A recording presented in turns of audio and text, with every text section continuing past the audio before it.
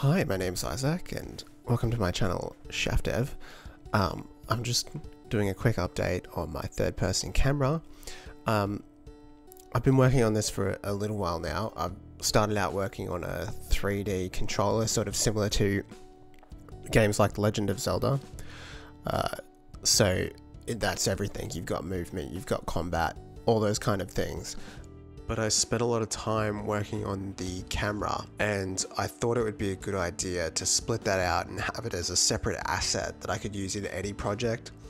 You know, this 3D controller that I'm working on is going to be heavily focused towards adventure games, but there's a lot of other situations where I might want a camera like this. So I thought it was a great opportunity to pull that out, learn a bit more about how cameras work, and sort of fine tune it a lot more. The one that I had written was very integrated into the character, so pulling that out was quite challenging. As you can see from the video, it moves pretty well. There's not many issues with it. You can switch to an automatic follow mode where the camera will just follow you around, and then you can take over and control it and target the enemy. So everything in this works really well. The camera system that I had designed for my original 3D adventure game template was really heavily integrated into the actual character. So it wasn't as simple as just pulling out those nodes and putting in a new project and saving it and calling it a day. I had to really think about how I could set this up where I could just drag and drop it into any given scene and just link up the main character that the player was going to operate, and just going from there. I wanted it to be clean and simple so that you didn't have to think too much about it, maybe tweak a few variables, and just sort of plug and play. Okay, let's have a look at the node setup for this particular camera rig.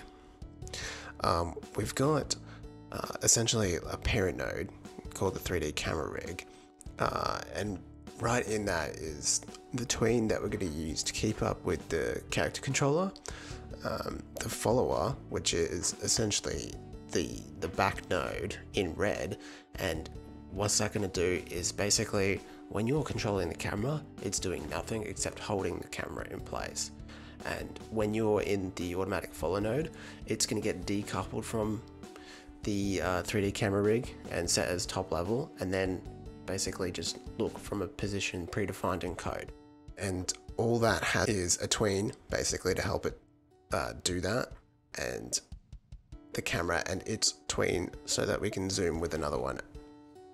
Now, I'm not super experienced with this engine yet. I've only been doing it for a year. I don't know if I only need one tween or if I need one for each property that I'm interpolating from.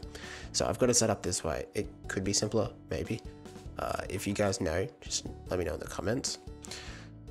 So yeah, you can see that the rotation is basically fixed, and like with this setup, you don't have to know where the camera is because it's going to be a child in this node setup, which makes it really easy. We just have to focus on getting the rotation right.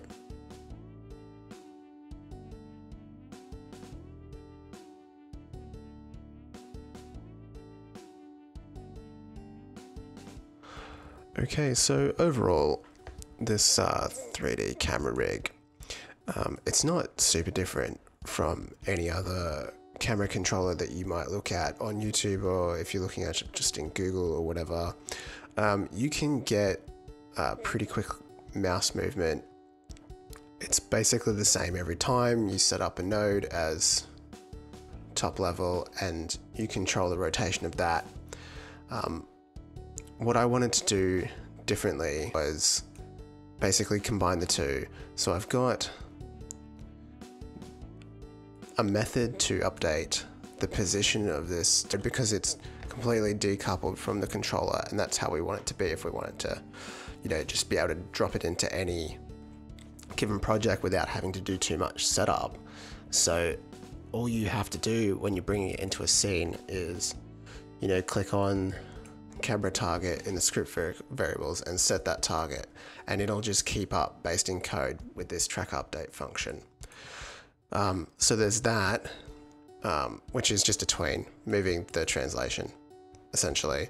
And the one thing that I was able to do with that is essentially have a function that modulated the jump height so that it wasn't following along exactly the same, which smooths it out a lot. So I didn't like it when it was basically jumping at the same speed that it was following along. I thought it looked a lot better when it was a little bit smoother. I did experiment a little bit with having it not update until you actually got to the next platform, so the camera wouldn't even move until you got up to the next level or whatever. But the issue I was having with that is that if you jumped, it essentially would say, hey, don't look at the y-axis change until you hit the ground again. But if you're jumping off a high platform, that's not helpful because the camera won't even follow along with you. And I couldn't find a way to detect whether or not you had fallen past a certain point reliably. So I just canned that idea and had it smooth out at half the speed, which I think looks pretty good. It's way simpler to implement. So that was that. And the other thing that I had to do in order to make this work together, because we've got two camera systems essentially, is reset the rotation of the parent node, the 3D camera rig node, to match the follower node when it's in follow mode. That way, when you decouple it and go back to the manual mode, the rotations match, and so you don't get any weird mismatch. It'll just come off right where you left off, which I think looks really good. And it should work in all modes. If it doesn't, reach out, let me know. Let's take a look at setting this up on a separate project. So if you've downloaded this off itch.io, you'll have 3D camera -godot.zip. Just extract that any way you like. Open up the project you want to bring it into, and just right click, open in File Manager. Yeah, we just need this 3D camera folder. We don't want project and .import and all that kind of stuff. Okay, so once that's in your project, just let it import a second. So I'm using the Platformer 3D as an example here. This should just be listed. If you don't have it listed in your project files, just have a look in the templates section of the Godot engine startup page. Yeah, so this node here, we want to basically remove this. We're not going to need it. So we remove that. We'll just jump over back into the main scene here. Let's just collapse a few of these, make it a bit easier to look at. So drag and drop the 3D camera rig into the project. Just put it in the root scene directory. Okay, once you've done that, in the camera target script variable, just select the character controller. And if you're using a character controller, you're going to have to make the camera rig have editable children. So right click, scroll down to where it says Editable Children, just click on that and find the camera in the tree and just right click and copy node path. In this particular project, you want to find the location where they're referencing the node for the camera and just replace it with this path here. Otherwise this isn't going to work. I've got var cambase is equals get node. Now we're going to need to get parent.get node because it's not a child of this particular node. So paste that in and just put in the front here, get parent. And that's it. It should just work as normal. Hit play. Okay, and you can see that the rig's just a little bit too zoomed out for this project, but it is working, so that's positive. So we can fix that. So what you want to do is, in these camera zoom, min zoom, max zoom variables, you want to essentially set them to be whatever you want them or whatever you think they need to be, like whatever's appropriate in the project. So for this template, I find what I found looks best is the minimum zoom to be 3.3, the maximum zoom to be 7.7, and the original point to be 5.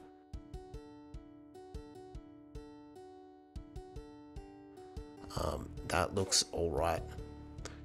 So we're going to make those changes, and then all you have to do in the camera rig is just change the follower's distance, camera distance to match those.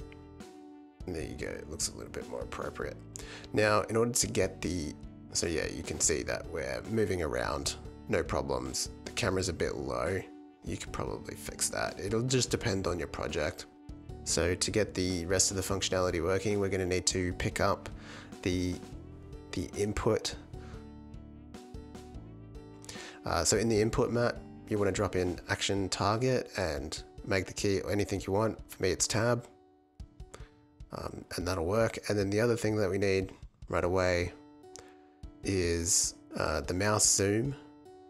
So find where it says, find the zoom function in the code. If you want that, it's mouse scroll up and mouse scroll down. And we're just going to add those keys. And once you have that, those two functions will work. And if you want joystick functionality, it's built in, so you just have to find those and add them to your project as well, and it'll work just fine. In the example project, I have them all set up, so if you want to just rip that out and build your project from that, that's fine too.